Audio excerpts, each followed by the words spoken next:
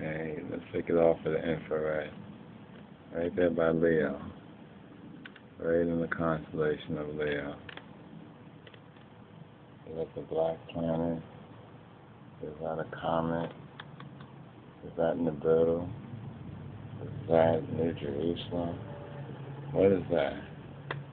Now, let's go to Virgo. Let's go down here to Virgo. And let us find Virgo. Move this over a little bit. Let's find the Virgin. Here's Virgo. Okay. Now here's Virgo. The Virgin. Now, let's go infrared. That's this right here. Why are they blocking that? What is about to give birth from there? See that? Virgo.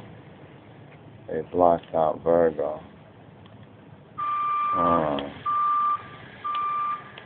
What don't they want us to see in Virgo?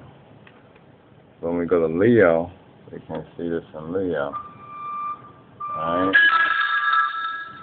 When we go to Virgo, can't see nothing in Virgo. We're going here to Virgo.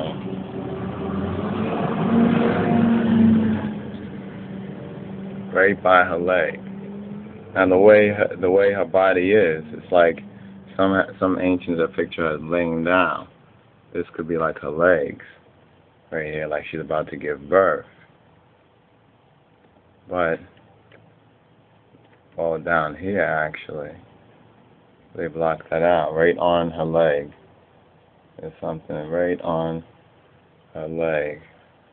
Now when you look at the microwave of it, there's microwave, there's nothing. Historical. This is a historical view. Right there, see that star? That's what they're blocking out right there. Let's take this off for a moment. Let's go back to Leo. Where's Leo?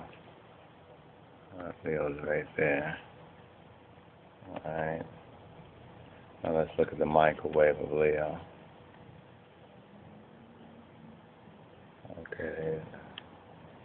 On the microwave, take it off microwave. That's right there. Go back on microwave. Doesn't really pick up on the microwave. Let's look at the historical Leo. Now what star they say that is? Regulus. They say it's Regulus. Regulus. But you see it's written backwards because of the precession. The equinoctial precession right there. Oh, it's very interesting. Well, what does this all mean?